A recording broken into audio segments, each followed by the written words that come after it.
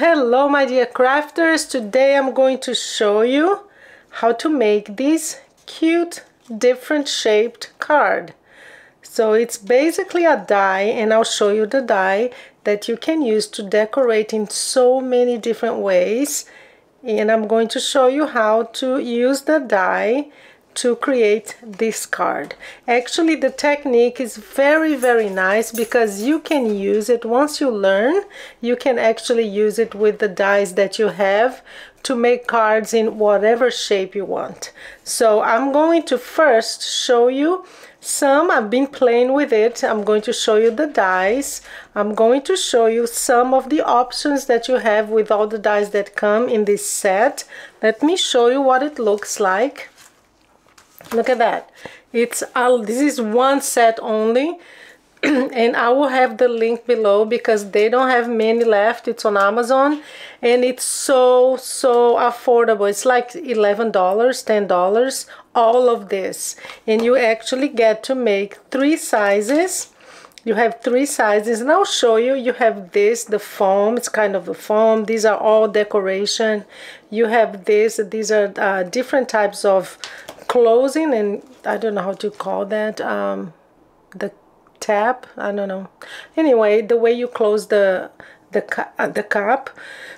So all of this is just one set, and it's very inexpensive. So I'll have the link below in case you want the dies. But let me show you the different things that I've been playing with it. You can, of course, you can make a beautiful shaker with that. So I've made this one here. I use this snowflake with this little tiny bird. That's a shaker that I'm going to use in a card. So here's another one. You have all these spoons that are so nice. With the other, I forgot the name of this, my goodness. Anyway, with this kind of round top, it's very different. So you can put it, you know, behind the cup like this. So that's another idea, and you have all these options. I've been playing with it a lot, so I have a lot of options to show you, just to give you ideas on the kind of paper that you can use. I love my gold, you know me, I love adding gold. So there you go. That's another idea.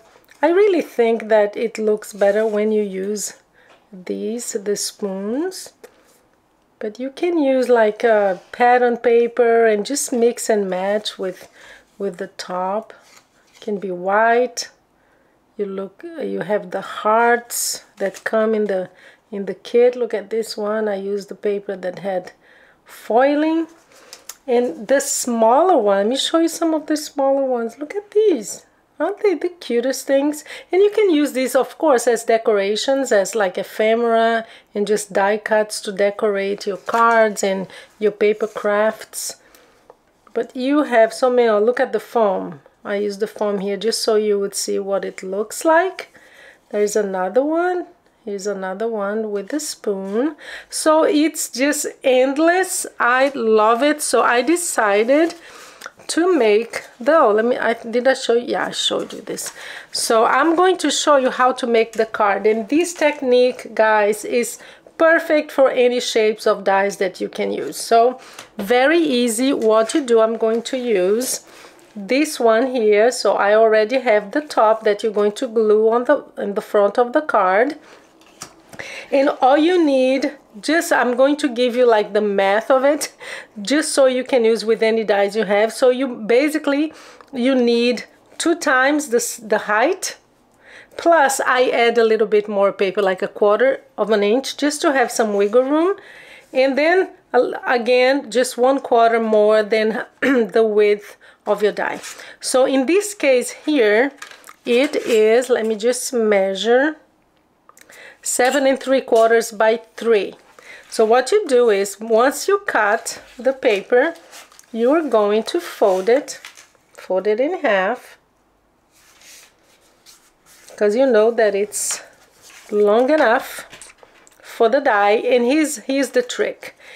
You don't want this part to cut, because you have to be able to open your card like this. So this is not glued, so it's just one piece, right? So it's very easy, guys. All you need to do is to make sure that the cutting part of the die, the top, is just outside of the paper like this. You don't want it to cover the paper because it will cut. So that's all you do. And just to make sure that it stays in place, because it kind of hits the paper. So when it hits the paper, you know that that's where you're going to stop. And just to make sure that it doesn't move, I just use some little bit of tape here. So I'm gonna bring my cutter bag, and I am going to cut the paper. So very easy, and you use it with the dies that you have at hand. Doesn't have to be this one, but if you are interested in this one, I will have the link below. So see, it stayed outside the paper, it didn't cut it.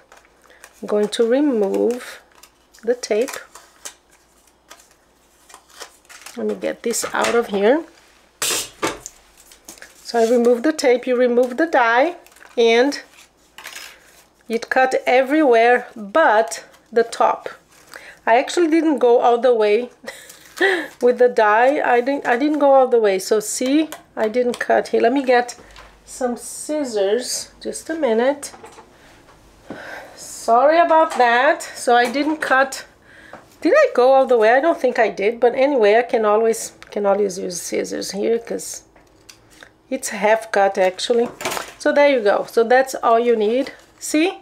So it's one piece, and of course, since you already have this, all you need to do now is to glue it. So it's very easy to make.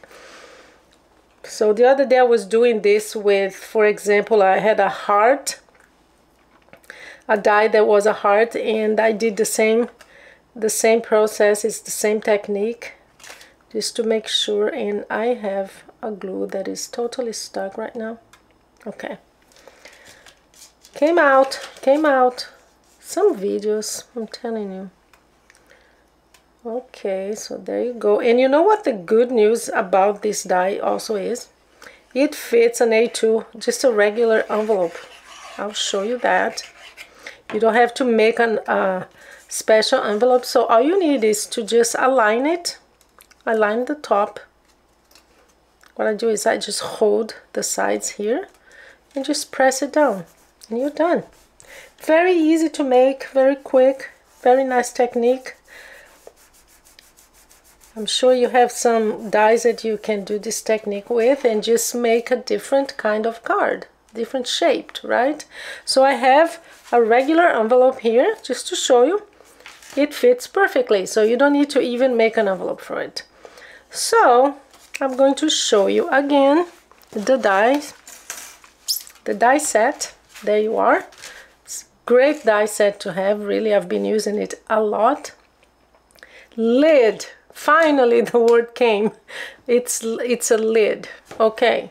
So thank you so much, guys. Let me give you some more on my shaker. My shaker is the favorite part of it. I always love to make shakers.